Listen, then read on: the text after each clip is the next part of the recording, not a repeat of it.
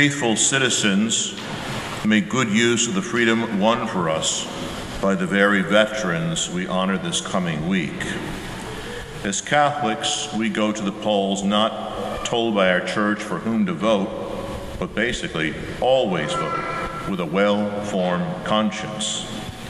For Catholics, we believe that human rights are protected, but we balance that in knowing that basic responsibilities are being met. Rights and responsibilities. We usually don't hear those put together, but they are connected together, and as people of faith, we know we have rights, but we also have responsibilities. We know that we carry a great deal of respect for the dignity of work. Even the Garden of Eden is described by theologians as a workplace for humanity. And you thought they just ran around singing all day or something. They worked, they did something. We're given creation and we fashion something. You notice that when we bring the gifts up at the offertory, we bring up not grapes and wheat, but wine and bread. Someone made those into wine and bread. That's our work, symbolic of all the work that we do all week long. We present it back to God, saying, look what we did with creation.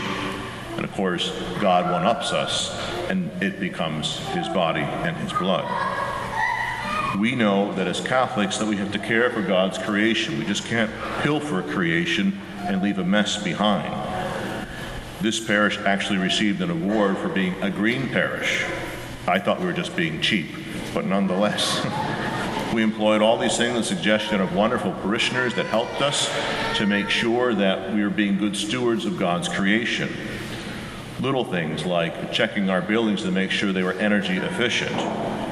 We checked the rectory and discovered we had a skylight we didn't know about. It was raining in on top of Father Carlos. It didn't bother me because it wasn't my room.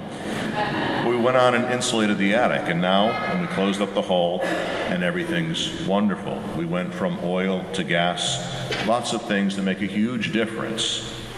We also recycle everything, but the nuns taught us how to do that, didn't they? Did you ever have the duty where you stood next to the garbage and sister said, go ahead, stop anyone that's going to throw anything out? Couldn't throw anything out. And they were right. You'd finish your assignment on one side, flip it over, do your next assignment on the other side, flip it back over, record the grade, erase the previous assignment. You could see through it was like tissue paper. But they were right. It's our duty as Catholics to have a preferential option for the poor and the vulnerable. That when we act, we first say, well, who's missing out? Who's not here? Who's coming up short? Who needs our help? And the vulnerable referred all the way from the unborn to the sick and the elderly. We don't lose our dignity because we're incapable of working. We have a dignity in and of ourselves, just being. Why? Because we're made in the image and likeness of God.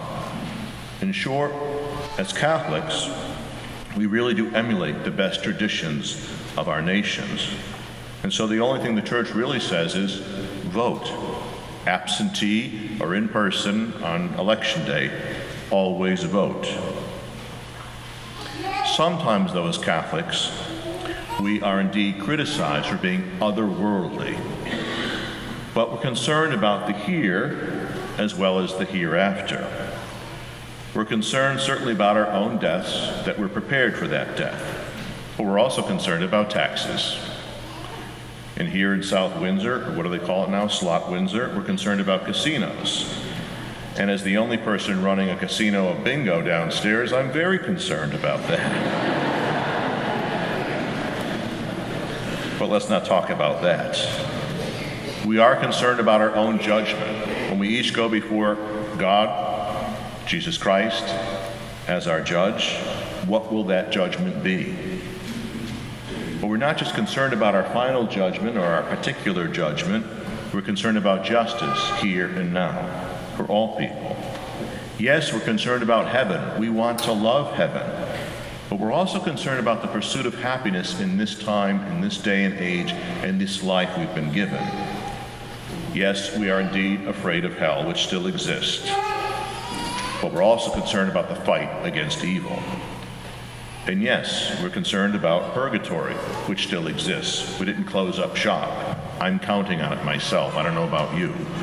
To prepare for that beatific vision, that vision of seeing God unmediated, face to face, the Father, the Son, and the Spirit. Before the altar, you will see candles for each of the pastors that served here that have died. If you want, at some point after Mass, to go up and read through, you'll recognize the names. Pray for them. At every funeral, we do a pretty good job canonizing people. I don't know about you, but I have relatives, and I pray for them. And certainly we ask to pray for one another. We are human. We're born with original sin, washed away in baptism, but we still have that proclivity sometimes to say, let's see what we can do. What can we explore? But what do we have here? We have the opportunity to be inspired by people that do indeed live good lives. The Church presents the saints.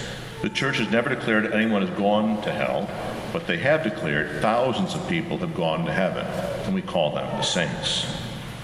We also have among us our veterans that inspire us, those heroes among us that serve selflessly, gave of their youth to go and protect the very freedom. So I would ask you, if you don't vote, you're really wasting their sacrifice. So always vote.